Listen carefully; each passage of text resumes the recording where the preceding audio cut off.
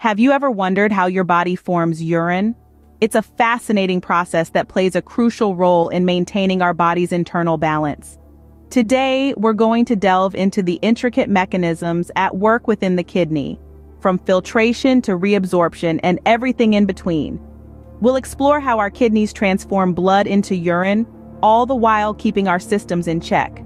So without further ado, join me as we uncover the secrets of urine formation and its vital role in maintaining overall health. To understand urine formation, we first need to delve into the anatomy of the kidney. Imagine the kidney as a dynamic factory, with millions of tiny units known as nephrons. Each nephron is a miniature filtration system, equipped with a unique structure called the glomerulus. Picture the glomerulus as a sieve, sifting through the blood that flows through it. As it does so, it filters out water and solutes, which then enter another part of the nephron known as the renal tubule. This filtration process is a bit like making coffee, where the water passes through the coffee grounds, extracting the flavors to form the beverage. In this case, the beverage is the initial filtrate, which forms the basis of urine. This filtration marks the first step in the intricate process of urine formation. So the next time you enjoy a cup of coffee, remember the amazing work being done by your kidneys. After filtration, the next step in urine formation is tubular reabsorption. Now imagine the filtrate, a mix of water and solutes, journeying through the winding path of the renal tubule. As it travels, a fascinating process takes place. Essential substances such as glucose, amino acids, and electrolytes are selectively reclaimed and returned to the bloodstream. Why is this so important, you ask? Well, these substances are nutrients that the body needs to function effectively. Glucose provides energy, amino acids are the building blocks of proteins, and electrolytes maintain the balance of fluids in our body. Losing these vital substances in urine would be akin to throwing out the baby with the bathwater. But how does this reabsorption process work? It's all thanks to the cells lining the renal tubule. These cells have transport proteins embedded in their membranes, and they work like diligent gatekeepers, allowing essential substances to pass back into the blood while keeping unwanted waste in the tubule. It's a bit like a quality control check, ensuring that only the waste products and excess substances continue their journey down the tubule. Everything that the body needs is quickly returned to the bloodstream, ready to be used again. And so, through reabsorption, the body ensures that essential nutrients are retained while excess waste is prepared for elimination. It's a marvel of biological efficiency, showing us once more just how wonderfully our bodies are designed to maintain balance and health. Another key aspect of urine formation is tubular secretion. This is a complex yet fascinating process that plays a critical role in our body's intricate balancing act. So, what exactly is tubular secretion? Well, it's the active transport of certain substances from the bloodstream into the renal tubule. During this process, the body selectively secretes substances such as hydrogen ions and potassium ions. You might wonder why these specific ions? Well, hydrogen ions play a crucial role in maintaining the body's pH balance. Too many hydrogen ions can make the body's fluids too acidic, while too few can make them too alkaline. By secreting the right amount of hydrogen ions, the body ensures that the pH remains within a healthy range. On the other hand, potassium ions are essential for nerve and muscle cell functioning and maintaining fluid balance. However, too much potassium can be harmful. Hence, the body uses tubular secretion to regulate potassium levels in the blood. But it's not just about hydrogen and potassium ions. Tubular secretion also eliminates certain waste products and drugs from the body, further contributing to the detoxification process.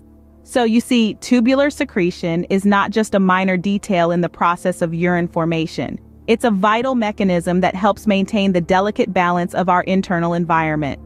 Tubular secretion helps to maintain our body's homeostasis, ensuring that our systems function optimally. Now, let's delve into the kidney's role in regulating urine volume and composition through concentration and dilution. The kidneys, with their intricate network of nephrons and specialized cells within the renal tubules, are master regulators of urine concentration. They do this in a bid to maintain the overall fluid balance within our bodies. Imagine this.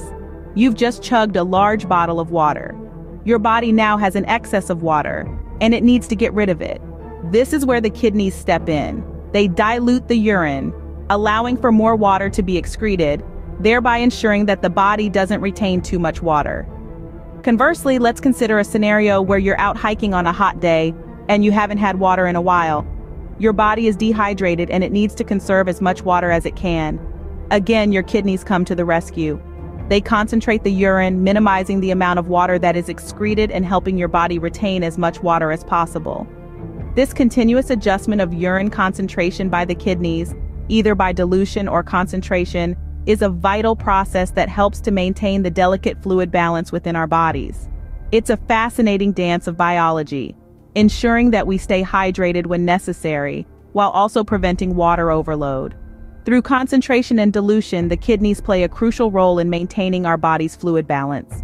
Hormonal regulation plays a critical role in urine formation.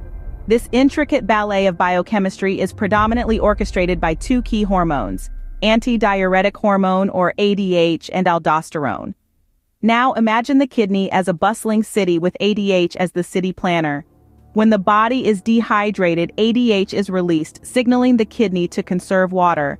It does this by increasing the permeability of the kidney's collecting ducts, allowing more water to be reabsorbed into the bloodstream and less to be excreted as urine. The result, a smaller volume of more concentrated urine. On the other hand, we have aldosterone, the gatekeeper of electrolytes. Aldosterone controls the balance of sodium and potassium in our bodies by regulating their reabsorption in the kidney.